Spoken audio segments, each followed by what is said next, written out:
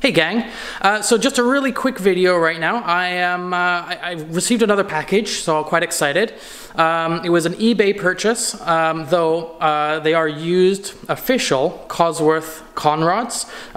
So I'm just going to unbox it right in front of you here. I'll try and find a place to put the camera down, and then you can watch me get excited over these delicious parts. So these conrods are supposedly for 2.3 Duratec, so I will have to check the measurements, make sure that everything is proper and as it should be for these parts before they go into the motor.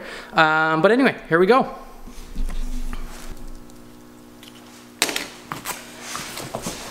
Alright gang, so sorry I'm stepping back a little bit, trying to hunker down to get in frame. This is the box. Sorry, camera shaking there.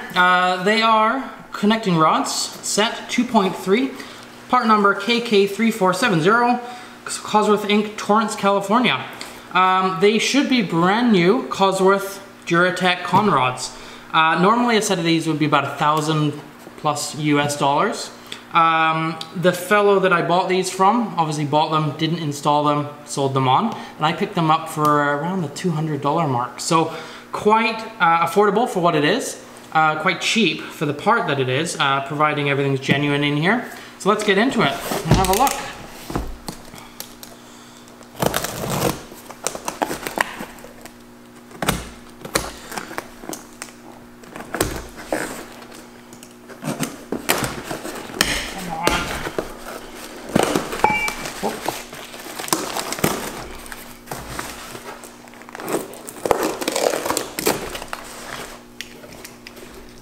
Well, I do have to say, it looks like Cosworth parts to me. It looks like it was opened, but I think it was just opened for taking the photos from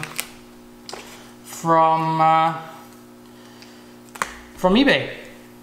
So I'm quite excited. This is genuine Cosworth. It does have ARP assembly lubricant, which is great. It's got some, looks like Carrillo H6